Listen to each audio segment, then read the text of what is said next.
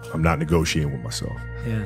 The deal was already made. The deal was made. When I set out at the beginning of the summer and said, this is the training plan I'm doing, I signed that contract with myself. I'm doing it. Project 50. We're currently about 3/4 of the way through Project 50. So in this video, we want to give you our experiences with it so far. It's a project for 50 days that's supposed to help you be more mindful, organized, and in place with your life. I've seen it around online. We've seen Project 50, 75 hard, but we looked into it. We seemed like this one was more in line with our lifestyle. It's a challenge created by State of Mind or SOM Studios, or I've heard people say SOM Studios sometimes. Really though, we do most of the things on this list anyways. We just wanted to make the habits more concrete and have a more obligatory list and personal contract we can abide by. Ultimately, it's based off a study of highly effective people turned to 7 rules. Project 50 consists of 7 rules for 50 days. So rule number 1, waking up before 8 a.m. We never had a problem waking up before 8 a.m. We just weren't consistent with it. This rule was probably my hardest out of all the 7 rules. I always want to maximize every day, and I can't get to bed on time, so not being able to go to bed on time makes it hard for me to wake up. But 36 days straight now. 36 days straight, but because we have to wake up earlier, we go to bed earlier. Right, sometimes she does. I'm bad with it. The only stipulation with that rule was you need 6 hours of sleep, but I don't think that's a deal breaker. Oh, we forgot to mention though, if you don't complete these 7 sets of rules in between these 50 days, you have to start over. You gotta start over. From day 1. From day 1. Rule number 2 is a 1-hour morning routine with no distractions. This one's pretty easy for us because we have dogs. We wake up, walk the dogs, do what we need to do around the house, and get ready to start our day. Gets her meals ready for going to work, and we journal and see what we have to get done throughout the week. Rule number 3 was 10 pages of a self-help nonfiction book. Yeah, it's 10 pages a day, and my book was like a little bit over 300 pages, so you do the math. It's only been a couple days. I've read about 300 pages. I don't know how she on book number 4. She's a big old brainiac over here. I'm not a brainiac, but in my free time, I read more than 10 pages. This is probably my favorite rule. I don't think it's hard, but this was one thing before I started a quote-unquote challenge that I wanted to get done every day, but I was always trying to maximize other things throughout the day, and I couldn't get to this. So I bought like a million books and haven't even cracked them open. I never had a problem reading. I just don't think I ever found books that I enjoyed reading enough to sit down and like want to read them. I think because I finally have my goals aligned with the books that I'm reading, that it's actually benefiting me. Rule number 4, work on at least 1 hour of any goal you want, any goal, any skill. Mine is pretty easy because we just started this little podcast YouTube channel together, so I've been researching gear, editing softwares, editing tactics, and sometimes my goal might be a fitness goal. So like this one's pretty easy too for me because I need more than an hour mostly. This is probably the hardest one out of all the steps for me because like I never had a goal or a skill that I wanted to like dive head in first to. Right. And now that I know like I want my business, this is all I focus on. Besides the podcast. Bro, we probably overcompensate for this rule. Some days are like 8 hours. 8 hours worth of work. Like I'm about to edit this and edit last week's. I can skip some days if I could. Rule number 5 is maintain a healthy diet. This one, I have noticed changes in my diet. I feel like we were both eating very healthy before. Yeah, but we've cut out pretty much all processed foods that we can. I'm bulking, just trying to gain a little bit of weight. And so I haven't really been cheating my diet per se, but I have been stuffing my face recently of healthy foods. Probably another easy one for me because I'm regimented and I eat pretty much the same things every day. I prefer my palate to be a little more diverse. Healthy diet is really like, that's very subjective. Like what I view healthy. Could be. Yeah, my 3,500 calories a day is not healthy compared to her 1,900 calories a day. You know what I mean? They say no alcohol, no soft drinks in moderation, or if you know what you're doing, all those things are fine. Rule number 6 is a 1-hour workout, at least, which we do 5 to 6 days a week, sometimes 7. super easy for me. I love working out, and it's like an itch. If I'm not doing any sort of fitness regimented thing throughout the day, I go crazy. 1 hour of working out 7 days a week, easy peasy for me. 7 days a week does not give my body enough time to recover, so I have to have at least one complete I rest. don't advise anybody to have 7 of the same type of workouts. Like, break it up. You can do aerobic one day, yoga one day, weights other day. Rule number 7 is you have to keep a personal journal or track your progress every single day.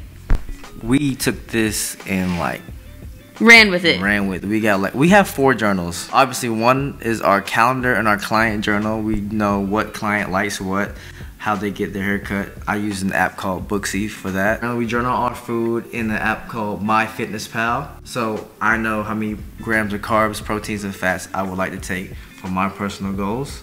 We have a personal journal, and then we have where we log our workouts. So we use the app called Rep Count. I'll put all these apps in the description box below. So MyFitnessPal, Booksy, Rep Count, and our personal journal. So we write down like our personal goals or to-do lists in a Sometimes you just write random crap that you're feeling that day. So far, this has 36 days in. 35 days 35 in. days. Feel more energized. Anyone who knows me personally knows that I love naps. I'm a nap like once a day type of girl. I don't feel like I need to take naps like nearly as often as I did before. My day feels much more productive. It's like in a flow state. Wake up, walk the dogs, do the morning routine, get ready for work, work out, shower, go to work. You know, read my 10 pages before I go to work. It's like simple. I feel more productive, and I take that momentum as like a domino effect throughout the day. I've definitely noticed waking up earlier.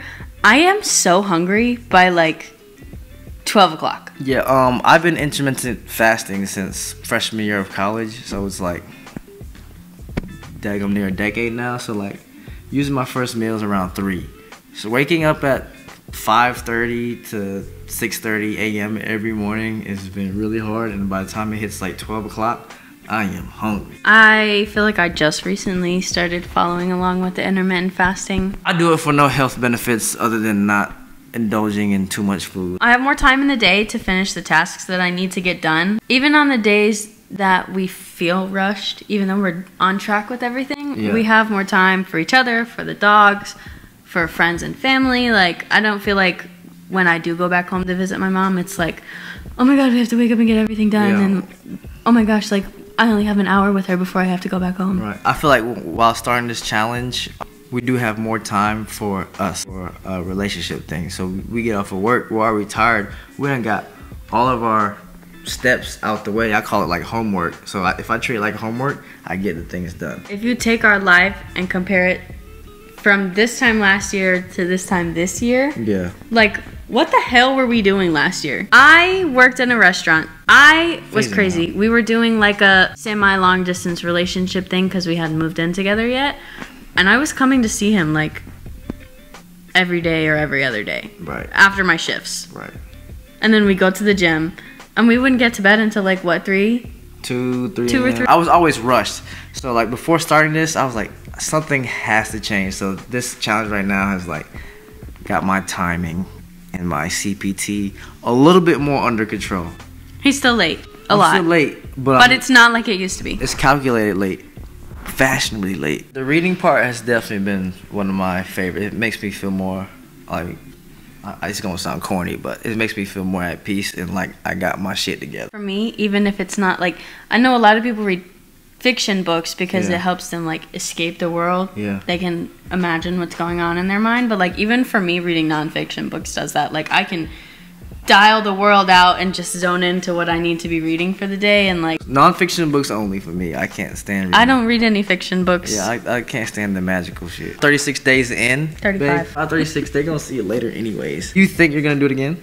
Or do you think you're going to continue on with this as a challenge? I don't want to treat it so much like a challenge. I want it to be more of a lifestyle. Do I feel like there's things that I'm going to fall off on when we don't have to wake up and do this every single day? Yes. You think so? But it's not going to be to the point where I stop doing it completely. If I didn't have time to get it done or if I just didn't feel like doing it that day, I'm not gonna beat myself up over it. I'm the opposite. I feel like 3/4 of the way through, I'm already somewhat regimented in this new type of lifestyle challenge that I would feel bad and guilty if I didn't do these. There's no worse feeling for me personally than feeling like I wasted a whole day. Yeah. Whether that be learning, working, or working out. I'm not disagreeing with you on that because I don't want to stop doing the things that we're doing by any means. But it could just be a situation where like, oh, I didn't get to my skill today. I'll double up on it tomorrow. I feel like with our personalities too, like seeing her do the challenge and her like one-upping me on books or her finishing her task before me has made me like more motivated to do it as well. There would be days before we started doing this where it would be like, okay, yeah, we're going to wake up early and we're going to go to the gym. Alarm goes off when it's time to go. Alarm goes off at 8 a.m. Doesn't wake up till 10 a.m. Go to the gym at 3 p.m. Yeah. So that waking up earlier has definitely changed my life. That's cliche. As cliche as it sounds, As it's dumb as that definitely sounds. like, I understand now why, like, my grandma, for example, she wakes up early just because that's her body clock. But, like, when she used to go to work, I understand how productive her day is. I feel like taking back and looking back at, like, baby boomers and the generation before that, that's, like, the thing they were good at other than bitching at young folks. Waking up early and having good weather and getting things done early has given us more boyfriend girlfriend time. 4 days ago we woke up a little bit later than normal, but we did wake up before 8, and that day we didn't get our tasks done till after work. And guess what, it was our first argument in the 35 days. We have had a healthier relationship. I don't know how, like, trying to. Yeah, like she's never been this productive, I've never been this productive, and she's never been this happy. I will say, this challenge, I don't have before and after pictures because I literally suck at taking, like, I can't even take before and after pictures for my clients. But, like, even myself, I've noticed, like, these jeans that I'm wearing right now are freaking huge on me. She made a good fitness progress. I've lost weight and I've toned my muscle, but I feel like stamina, is that a good word to use? Like, I don't, embarrassing as it is, like, I don't feel like I run out of breath doing little things anymore. That's part of the game. 50 miles, 35, 15? Yeah. So in these 15 days left, would I change anything about the challenge? I don't think so. I would like to get up a little bit earlier. I'm trying to aim for 5. Once I do get everything out the way first before the work day, like my day is so simple. I just come home, walk the dogs, cook, eat, watch some on TV, go to sleep. Would you recommend this challenge to... I've been trying to get my brother on. This challenge is more like, I think in the details on State of Mind's website is for like people who wants to be creators, entrepreneurs, business owners and stuff. I highly recommend this challenge for people who want to work for themselves or are like artists and stuff. I feel like it's gotten me more creative in a way. Like, I'm starting a brand new platform here. I finally was able to come up with my business name. Yeah. One thing though with like starting like a side hobby other than your job is I'm focused less on my job. I would like to focus more on my job because I still want to get better. I guess I've been distracted because my job is a hobby per se, and I've been trying to ignore that my job is a hobby just to work on a new one for the sake of a challenge. That's the stipulation that I couldn't think of until now. If you lovely people have any book recommendations for either one of us that you have read yourself personally, please comment them or feel free to DM us. I'm John. This is Kaylee. We didn't do an intro because we wanted to jump straight into information about this because not everybody wants to hear a podcast. See y'all next week. Bye. You gotta give them the Instagram name. We'll drop it in the comment. I'll edit the Instagram name somewhere. I'll see y'all next week. Later. Later.